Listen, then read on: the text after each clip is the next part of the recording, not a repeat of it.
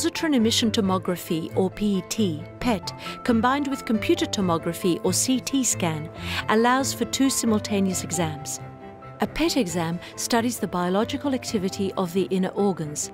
A CT exam is the study of organ anatomy and morphology. The goal is to detect abnormal organic activity such as inflammation or tumorous or infectious lesions.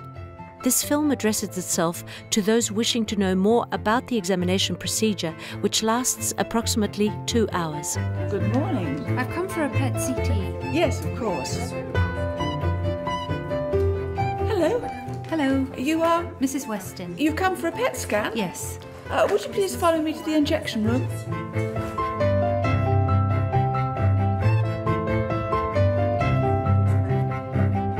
Before the doctor injects a dose of glucose, a lab assistant will measure your blood sugar level.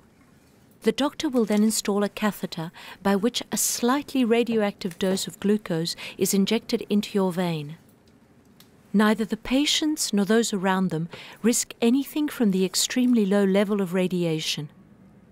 This radioactive substance has a very short lifespan and is pre-prepared for the exact time of injection, which is why you are requested to arrive at the appointed time. This intravenous injection is painless. The substance injected is a slightly radioactive marker, a byproduct of fluoride 18 marked glucose.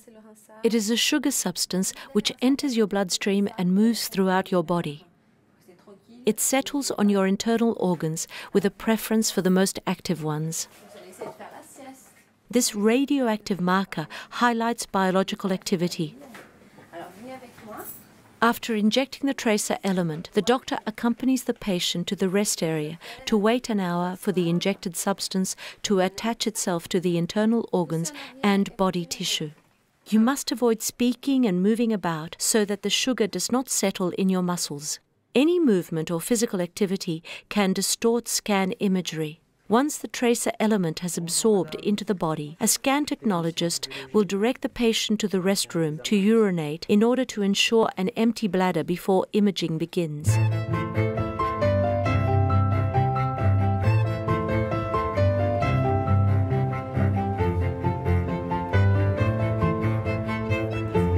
The patient lies down with their arms over their head.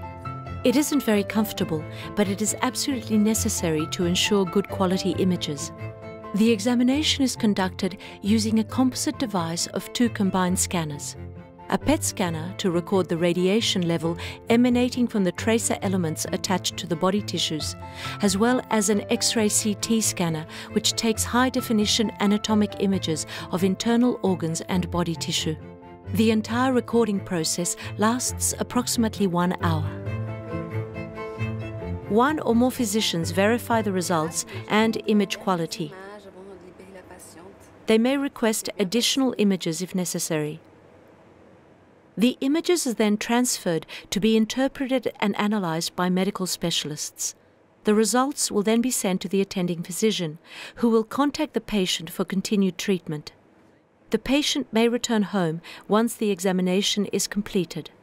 The radioactive substance that was administered at the beginning of the examination has, for the most part, already been eliminated. However, it is highly recommended to drink lots of liquid in order to eliminate the rest. As an added precaution, we also encourage you to avoid contact with small children or pregnant women for a few hours.